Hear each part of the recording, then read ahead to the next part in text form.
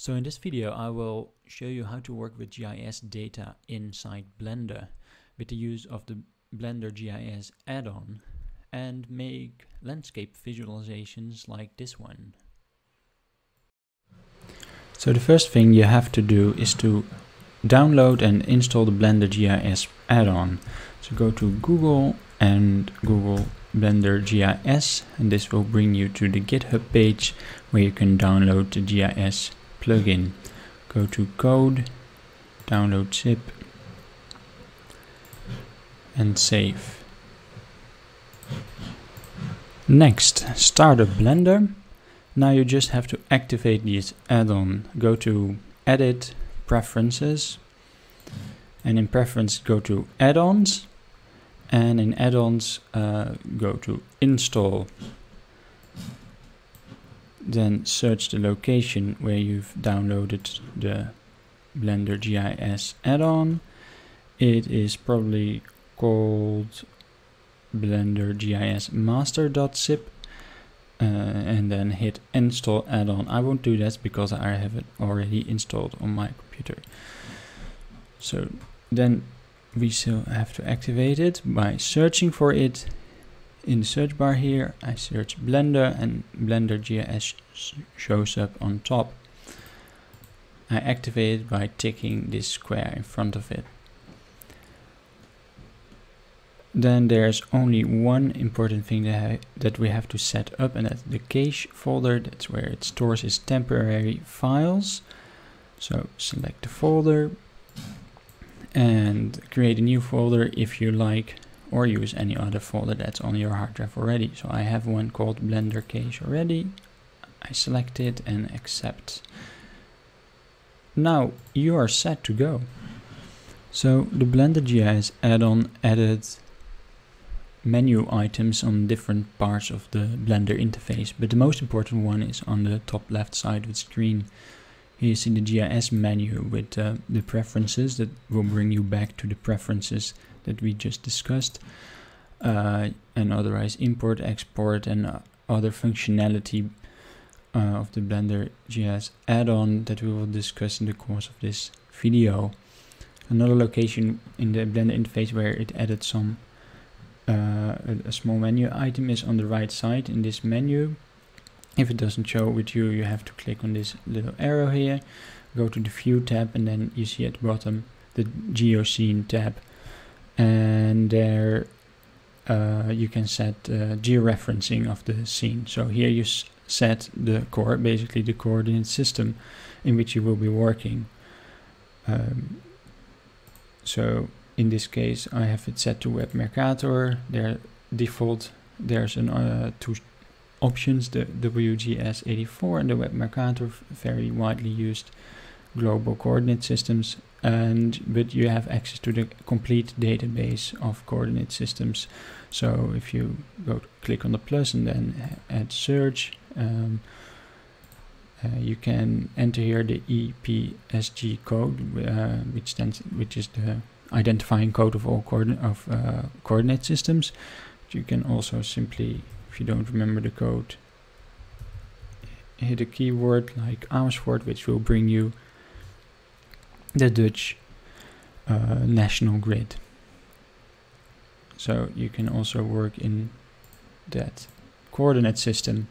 However, we will be working with map layers that are found online, that are accessible through with the BlenderGIS add-on, and these are all in Web Mercator, so we have to select these. Also, when you add new layers, you get the option to select and set the scene georeferencing. Note that it is with the default settings, with the standard add-on that you're working with, it is not possible to work with layers that are in different coordinate systems. In order to get this functionality, you have to add or to install an extension to the GIS add-on, but it is not necessary to follow this video because we will be working only with Web Mercator. So how do you get GIS data displaying in Blender? Well, that's very easy. Well, we start with selecting the default cube, hit X and delete it. We also close this tab to give us more space to view the maps in the viewport. Then you go to GIS, and then we start by importing base map data. Click on it, and then you have this option to select base maps from different sources, so from Google, from OpenStreetMaps, from Bing, from Esri, which will give you various maps that are also available in ArcGIS, for instance, and OpenStreet and another OpenStreetMaps. So I will just show you with Google Satellite, and you have the option of satellite and map, and otherwise everything else is set as required. So you hit OK, and it will automatically project you in top orthographic view, the way we look at maps. So initially it's 2D display, and you're kind of fixed in this display. And you can also see that your mouse now, that the location of your mouse now corresponds to a coordinate that is displayed in the top left part of the screen. So the reason that we are not seeing any map displayed is because the Blender grid is in the way. We're now zoomed out so far that the Blender grid is very fine and is actually obstructing our view. So we have to make sure that the Blender grid does not display. Go to Viewport Overlays at the top right of the screen, and then deselect grid, and you will directly see an image of the Earth if everything went right. But we're not in GIS view anymore now. If you zoom in, you don't get any higher resolution image. So I have to activate it again. Map geodata base map, add a base map, and now we're able to zoom in on any location of the Earth. You can zoom in by scrolling the scroll wheel, rolling the scroll wheel, or by hitting B on the keyboard, and you will get the crosshairs, and then you can select an area, and that's an area where you can zoom into. By pressing the middle mouse button, you can drag the view. You can also search locations on the Earth, so you can, and you do that by hitting G. It will give you this search bar. You can search any location on Earth that it recognizes, so for instance Paris, and it will automatically zoom into Paris.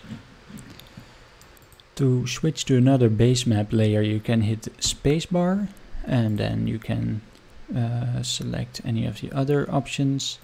So for instance Esri, shaded relief. Alright, takes a while to download sometimes. The Esri servers are a little bit slower than the Google ones.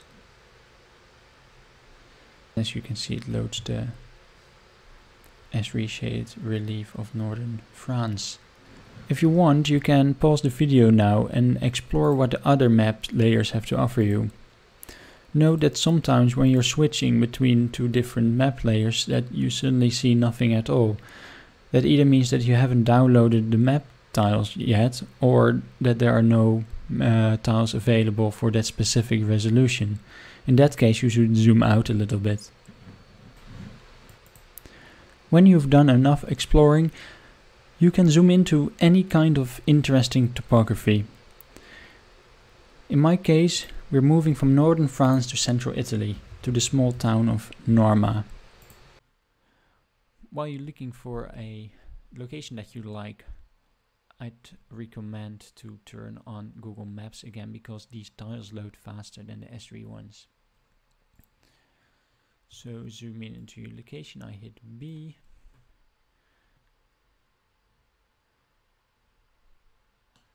And I position my view until the view covers an area that I like. So when you're satisfied, You can export the current view by hitting E on the keyboard. That will create a flat plane, a flat georeference plane of the view you just had from on the map. If you don't see anything and instead see just a gray plane, it means that you're in the wrong shading mode. So you can either switch to a different shading mode by hitting this sphere here, or still in this shading mode you can turn on textures. However, you will probably notice that when you zoom in, the resolution on the image is rather poor. This is because you were quite far away when you took the snapshot, so you get only the lower resolution tiles that belong to that level of zooming. When you want to keep the level of zooming while at the same time getting a higher resolution image, you have to do the following. For now, delete the map that we just made, go back into GIS view, hit base map, Google satellite. So we keep the same area, but we still want to zoom in on the resolution. In order to do this, we have to hit L, and that locks the current view of the camera to this area. So you can see on the top left that it is now locked. However, we can still zoom onto the resolution of the image.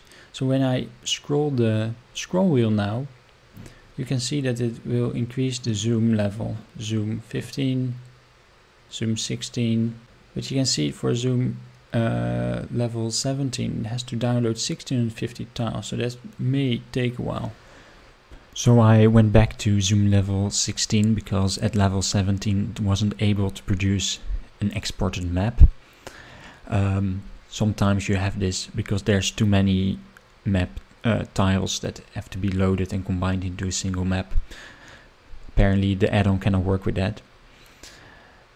So there's also a way to check whether you are happy with your resolution without zooming in further on the zoom level.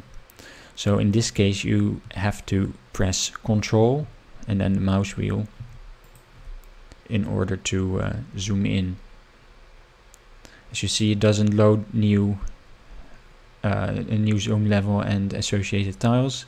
You just zoom in on what you have now, and then you can see in more detail the resolution that you have currently. So I'm alright with this,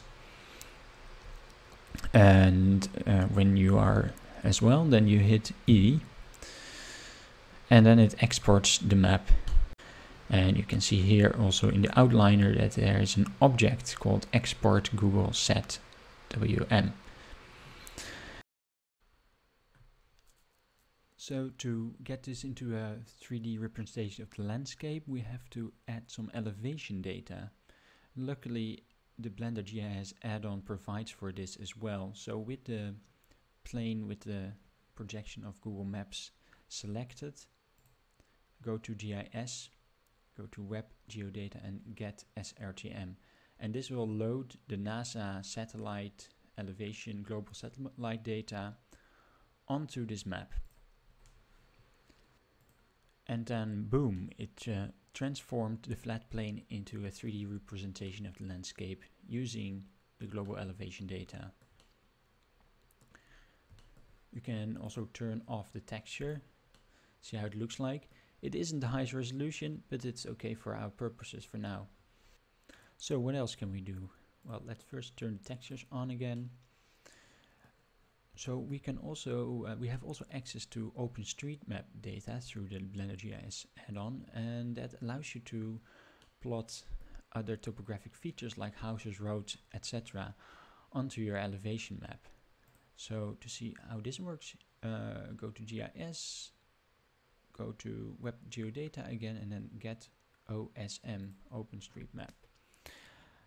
So I have with the Ways tab selected, you choose Building, and then we choose Elevation from Object, and then we select as Object where it gets its elevation from, the Google exported map with the elevation data on it, so this one.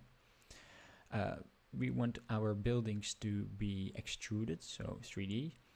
The default height is a little bit high for this kind of rural habitation that we see here, so I put in a default height of 6 meters and then a random height threshold of 4, which allows you to randomize the height a little bit, and a standard level height, so of each floor of 3 meters, as if this data is available. And then we hit OK.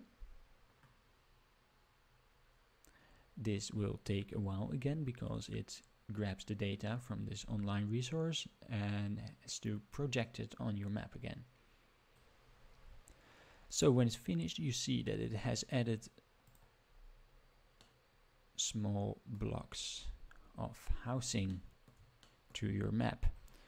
So the BlenderGIS add-on also allows you to visualize some other properties of the landscape, other properties that are common to visualize in a GIS system as well, such as height, slope, and aspect. To access this functionality, you have to select the landscape, because it will create new materials in order to visualize these different elements. So go to GIS and then to nodes and do terrain analysis. And you will see that it has replaced the material of the terrain for a new one.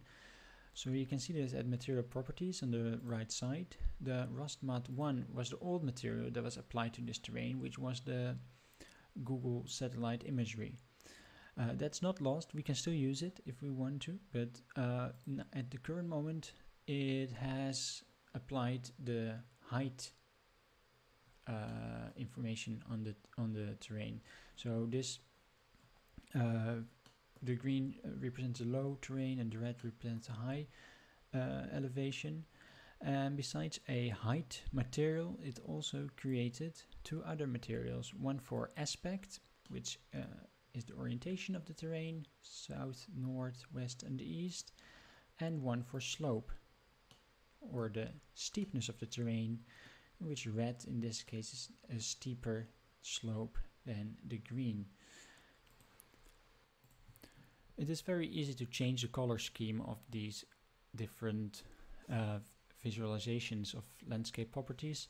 So we're going back to height, and then we're going to material properties. Below the surface section you find a color input, which is called the color ramp, and we have to open it by clicking the arrow, and then you see the color ramp that is being used to visualize the elevation data. In this case, you can move these parts of the color ramp to change the location of the color. You can also change the color itself by clicking on one of these things and then basically change the color in the color wheel. You can of course also add other stops in this color ramp by hitting the plus. Adds one in the middle, and another one, and another one, and these can also all be colored in the way you desire. And since these color stops on the color ramp represent basically elevations, they act a little bit like ISO lines. So when you start to move one, it is like you are visualizing a moving ISO line, which is a very effective way of visualizing the change in landscape elevation in this case. In a later video I will explain how to make an animation out of this and export this as a video. So to finalize the workflow and complete the cycle back to GIS software, we are gonna make a geo-render of this image that can be imported back in software like QGIS. So to do this, select the object that you want to make a geo-rendered orthographic image of. So then you click GIS, camera, and hit Geo Render. This rectangle that's created here is basically an orthographic camera that is positioned exactly above the terrain, looking down on it. To go into camera position, you hit the 0 on the numpad, or you hit this button here, toggle the camera view. This will bring you in top-down view, basically the view from the camera down on the landscape.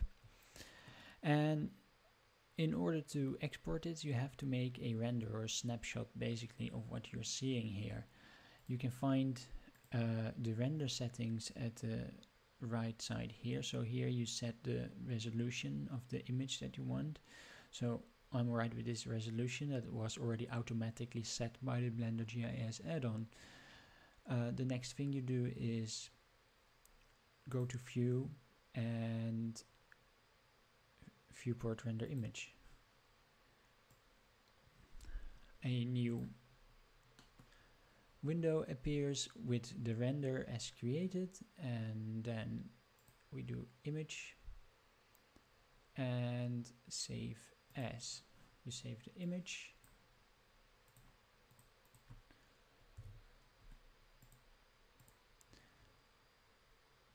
However, the image is not automatically, the georeference information is not automatically included in the image, but a separate file is created which includes this georeference information. Open a new window inside by hitting the corner and then dragging it, and change this into the text editor. And in the text editor of Blender, hit this little button and you will see that there is a file, georefcam.wld, and that's a so-called world file which includes the georeference information for the map. So we have to save this file as well in the same folder as the render and with exactly the same name. So save as, so this is called render2.wld because we named our image render2.png. Save. So with the rendered image and the world file saved on your hard drive in the same folder, we can open an GIS program like GIS and simply load the render into the layers, and you see that it projects on the right location. As long as you ensure that the projection and coordinate system in QGIS is the same as you used in Blender.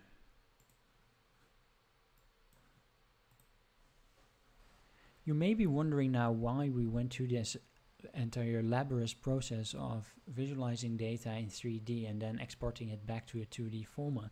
Well, for one thing, sometimes it is necessary because we want to see our data in relation to data that we only have in GIS. Another reason is that we can do some things better in Blender than in GIS. It is of course possible to export this model as a 3D model, which I won't discuss in this video, but I will show you how to make a render of this view. Basically, a render is a 2D picture of your 3D image. So to make a render, you go to View and then Viewport Render Image. This is the most straightforward way to make a render. One last thing before we wrap up this video. You may have wished to replace the height material again with the Google Maps imagery and try to click on this one. That doesn't work.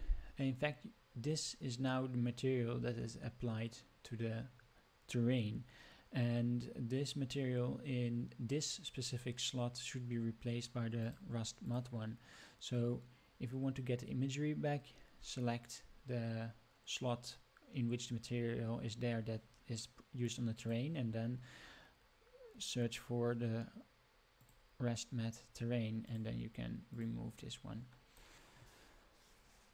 In the next video we will pay more attention to lighting setup, rendering and camera and material settings, as well as working with your own custom data. So I hope to see you in the next video.